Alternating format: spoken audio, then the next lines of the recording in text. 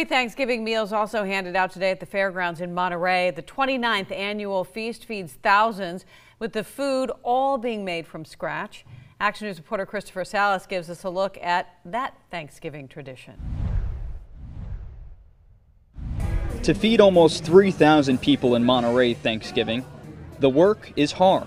We started cooking turkeys last Saturday. But the recipe is simple. Not one thing comes out of a box or a can.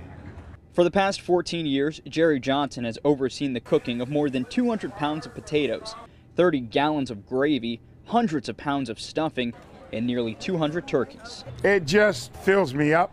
But Jerry will tell you the most important ingredient is the kindness of the volunteers. I'm going to be doing the plates and the napkins and utensils. Mason Mancuso is the youngest of several hundred volunteers helping fill plates and bellies. People here until the wee hours of actually all night, preparing the food for today.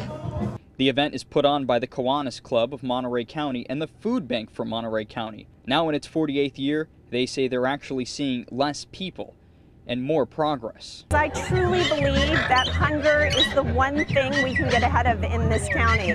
I believe that we can end hunger in this county. Hoping to end hunger, one plate at a time. In Monterey, Christopher Salas, KSBW Action News 8.